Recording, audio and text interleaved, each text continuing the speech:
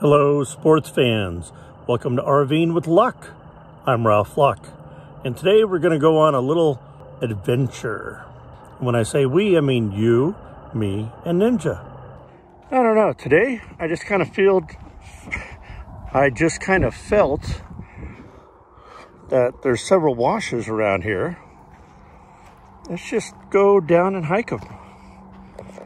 Ninja's doing a good job. There were some sticker bushes across that she hopped over, and you can see those she went under. Now we're kind of matching up with the road that I've been on before, but definitely you could see on the side sometimes where animals have laid down. Like maybe there's a coyote that laid down there for a rest, or who knows. And earlier there were a lot of individual tracks coming down the wash from the RV. But you can see, not that far away.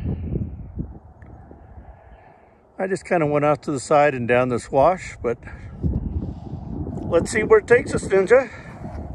Let's see where it takes us. More trash. I want to vomit and hurt somebody. I didn't really plan on video this walk, but you know, I came across this little guy. It's like where a seed pod opens up. And it was cool because it was always like a demon's horns. And growing up in Tucson, southern Arizona, used to find these all the time, and we'd always, as kids, play with them. Just found one, kind of reminded me of my childhood. Can definitely see some tracks. It's not Ninja, she's behind me. But a little hard to make out what they are. They've obviously been here probably a few days of wind blown, so. But as I look up ahead, definitely see there's lots of tracks. All right, now we're getting into a little serious part here. You can see it's cut through a bit of the mountain there. Little mountain.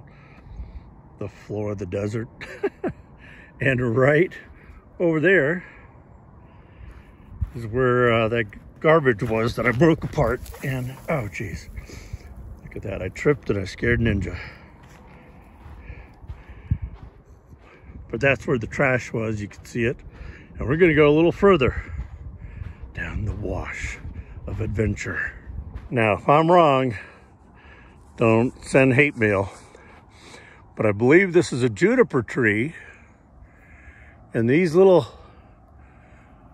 berries get about as big as a small marble.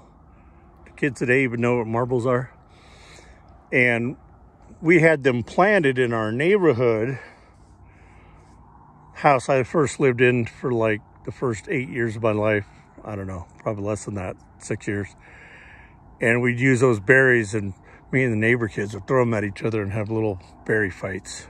And they hurt. They're like a rock. And of course, Ninja having to climb up rocks out to the side of the wash. That's looking west where the sun's setting. We got about 30, 40 more minutes till the sun sets, and then there's another 30 minutes of light after that easy, so we're in no hurry. Unless I twist my ankle or break my leg. And she's coming back down to the wash. And away we go. Oh boy, may have hit the end of the road. Lots of rocks here. And trash. Pigs. Anyway, I'm sure Ninja could find a way down. But it's a ways down even after you climb up the rocks. A couple of 4-foot jump. And then continuing on in the valley.